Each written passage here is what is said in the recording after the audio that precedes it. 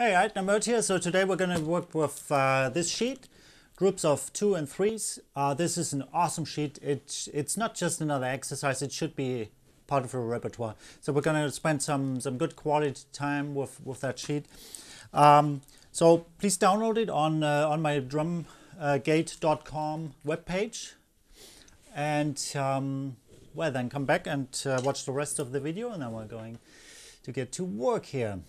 So a group of, well, the way it's laid out here on this page is a group of 3 is played right, left, left. All right, and the right hand is playing an accent. Okay, so it's loud right to softer left. Group of 2 is again accented right followed by 1 left stroke. All right, and on this sheet we have a whole bunch of variations, and yeah, we're just going to go through some of these, and we're going to have some fun with that. All right, the way we're going to play it right away, rather than playing it on one surface, we're going to play with the right hand on a tom. Let's start on the small tom. You know, I have 3 toms here, but I have only 1 rack tom, 2 floor toms. You probably, like, you know, most drum kits are equipped with 2 rack toms and 1 floor tom. That's just fine. As long as you have 3 toms, most of these exercises are going to work. If you happen to have only 2 toms, just come up with different variations. Maybe use the right cymbal as your 3rd tom, or you're going to figure it out. All right, so first example, A is 3 3 2 3 3 2. So it's going to be played like this.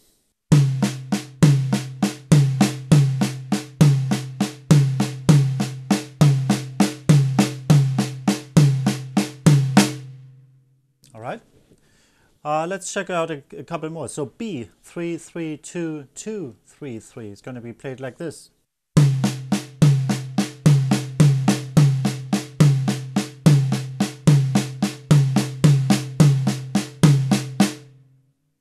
Okay, so this way you can accustom yourself, just going down through the exercises there, get used to the rhythms and to the system. The only thing I would like to mention is at the very bottom, there is 1 in a bracket. That means, you know, with all the other exercises, if you add them up, you end up playing 16 notes, so it fits into 1 bar. 1/4/4 bar, and the last one happens to have only 15 notes, so that 1 added just makes it possible to fit into 1 bar. So anyways, we're like on with the last example, the last group of 3, you're just basically gonna add another 1 with the left hand, so it makes it basically into a group of 4 then. So the last one, I, is going to be played like this.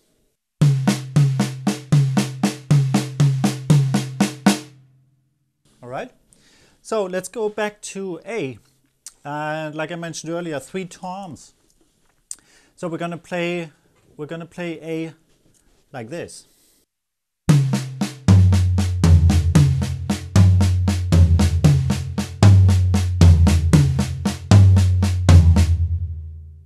Okay, so you noticed with each new group I switched to the next tom. You can go down, you can also play it backwards, kind of like this.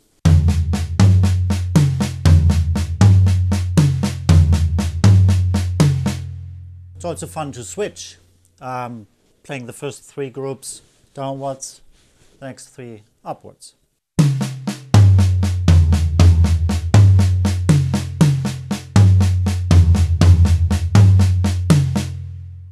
All right, let's try this with the next group, B.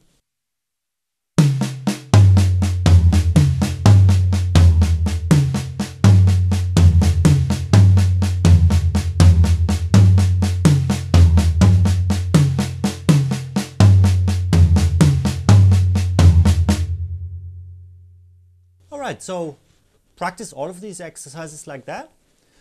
Get used to the rhythms, to the way it feels when you play it. and then we're gonna move on.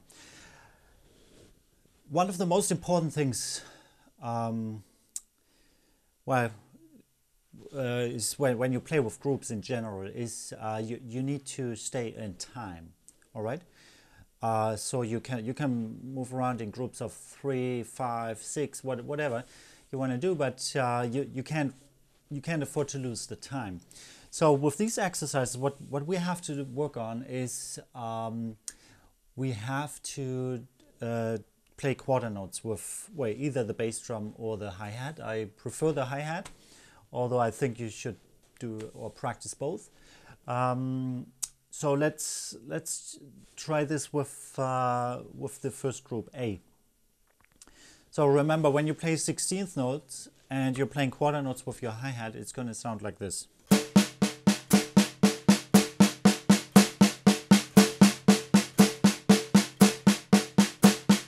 Or with the bass drum.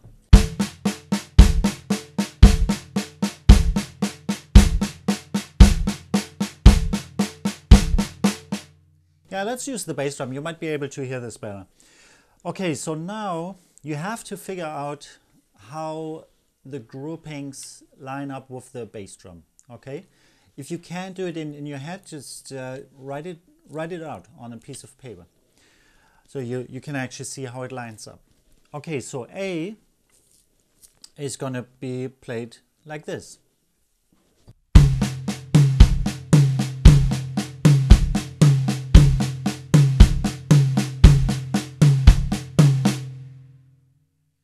It could be helpful, or it might be helpful, if you play a bar of time before you dive into the exercise, like this.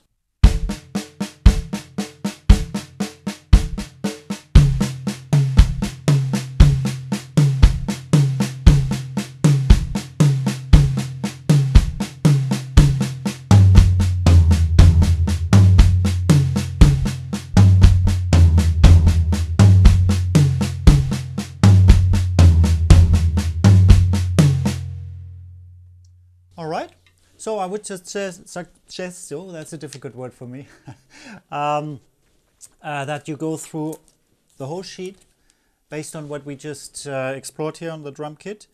Make sure you are able to play the quarter notes with that, or to play them along with a metronome. That's the other option you have. Well, approach it slow, have fun, and in part 2 we're going to explore some really cool ideas based on this system. See you there.